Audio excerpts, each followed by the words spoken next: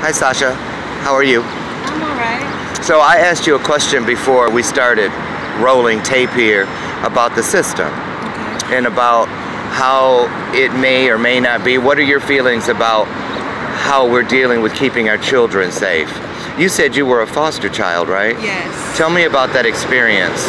It was awful because my sister was much younger and I was already a teenager. Most foster parents want a small child that they can build their own morals into.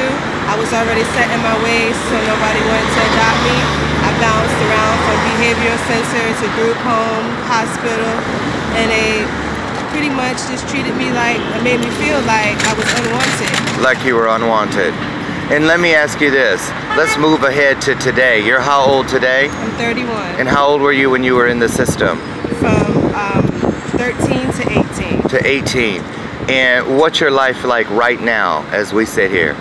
Right now, still unstable because of, I believe, because of my history of moving around in the foster system.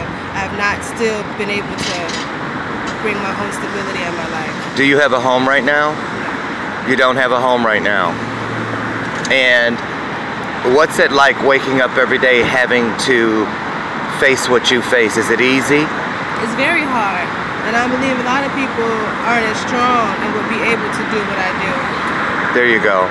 So if you could say one thing to a person out there who has the capacity to love a child and house a child but hasn't made that decision to help a child, what would you say to them?